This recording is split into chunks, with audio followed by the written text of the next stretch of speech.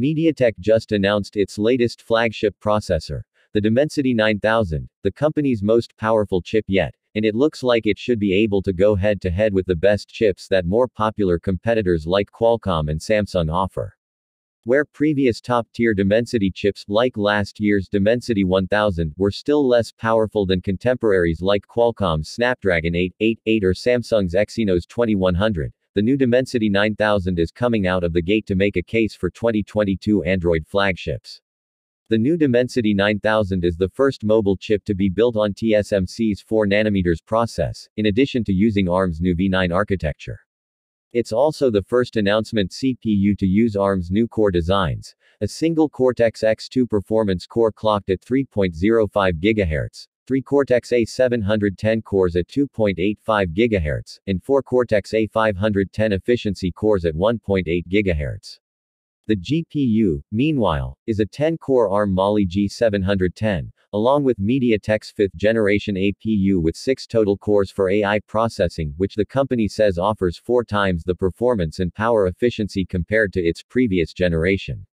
The new 18-bit Imagic Gen 7 ISP claims to be the world's first chip to be capable of capturing a 320-megapixel image assuming your phone has a sensor that can shoot at that level, capable of transferring data at 9 gigapixels per second.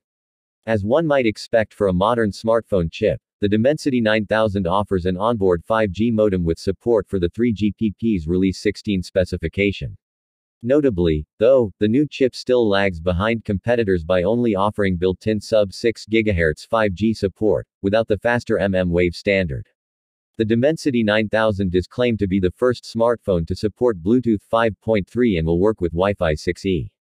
It's likely that Mediatek won't be alone for long when it comes to using the latest ARM technologies. Qualcomm, for example, is widely expected to announce a successor to its Snapdragon 888 chipset at its annual Snapdragon Tech Summit on November 30.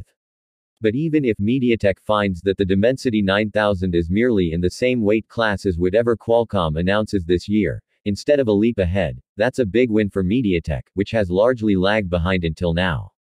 Mediatek has long been an also-ran when it comes to major Android devices, but the Dimensity 9000 shows that it's finally looking to really compete. The question now is whether phone manufacturers are ready to join it.